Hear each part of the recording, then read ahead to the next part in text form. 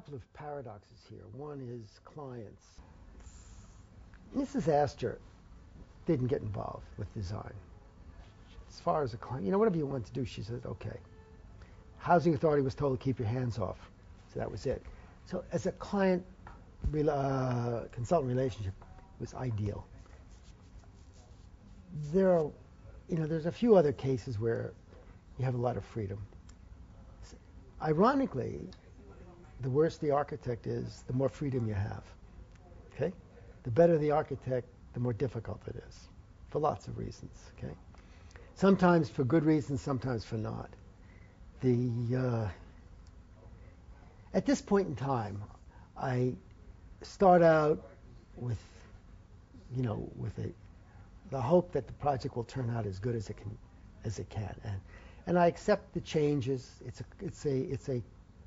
Until the design is set, I really expect, and it's not a resignation. It's just knowing the process and putting my energy not in disappointment, but in making it as good as I can under the circumstances. Circumstances have a great deal to do with any of these, projects we're working on, whether it be India. As I told you, we're working on a project now that is virtually impossible to solve, and that's in Korea, and it's caused by lots of. But my objective, and I guess maybe it's where I've sort of come to, is to make it as good as I can under the circumstances that have been delivered to me. I would love would have loved to. I've started in the beginning and really said let's create the ideal situation. I don't think there is an ideal anymore. I don't see any.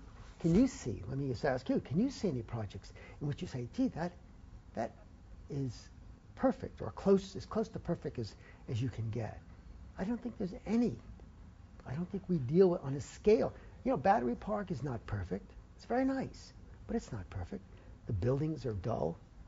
The architecture, there's a lot of things in it. I like it. I think it's good. Really, it's about as good a piece of urban design as I've seen lately.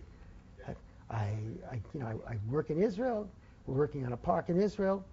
It's as good as they could do, and I'm amazed that they went this far. So it's saying this is what we can accomplish. It sounds like resignation. It's not, because I'll fight, tooth and nail to get it as good as it can be done.